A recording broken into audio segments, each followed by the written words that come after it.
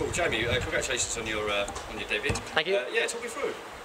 Yeah, it went well as we planned. We had a game plan in the change room.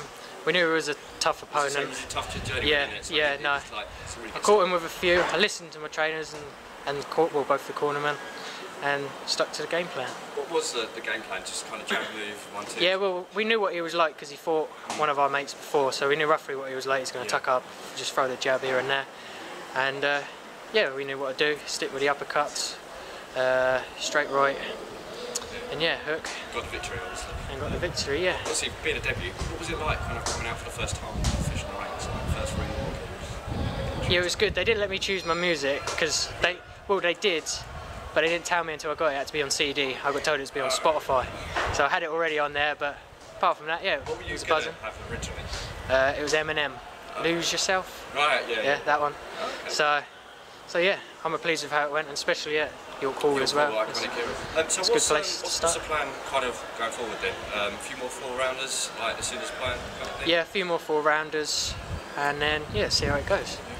Just go back a little bit. Tell us a little bit about kind of your background, amateur background, and what have you, and how you got into boxing. Yeah, well, my mum, when I was 21 now, when I was about 6 and my brother was 5, my mum seen an ad in the fish and chip shop, and took us there, and ever since then we just kind of got the bug for it. Really? Yeah, just love it. Yeah, we go over to Tenerife for train. Oh, okay. Is that I forgot the name of the gym now. Manuel owns it.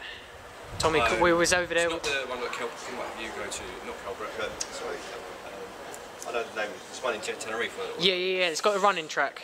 Yeah, on the outside of it, and a big stadium, like a big old leisure centre. But yeah, that was good. We went over there with my brother Mark Chamberlain, Ryan Garner, Wayne Batten. They all took us, and yeah, enjoyed it. It was hard work. Sparred Liam Welsh. Yeah. That was good. Done a few rounds. So my brother Mark. Yeah. And yeah, just looking forward to my next one now. And your amateur career, like how many fights did you have? Like 26. Yeah. About 26 or 25. Lost 5 or 4 or 5. I know I should have won a couple. I got robbed on a couple of them, but I stopped 4 or 5 as well in the process. So yeah. Well, it's good to obviously get to know you. Yeah. So you put me in your debut and stuff, but hopefully we'll catch up with you again. Yeah. But do you want to shout out your social medias so people can follow your journey? Yeah, Instagram at Chamberlain212. I mainly use Instagram, and I ain't got my Facebook page yet, but I'm sure I will progress. And the sponsors, I know you're wearing a... Yeah, they're very helpful. That's my dad's one, my uncle, and just everyone there. And it's got it on the back. Nice. So yeah, just... And when do you think we'll be fighting again? Like the date? May the 26th or the 27th? Oh, I think. Yeah, I think so. And people can contact you for tickets, can't they? Yeah, they can contact me for tickets. Go on my social media. I'll put it all over there, and I will eventually do on Facebook page. And obviously, more advertisement, I bet. Yeah, definitely. All right, nice one. Cheers for talking to us. That's all right. Thank you very much. Is that all right?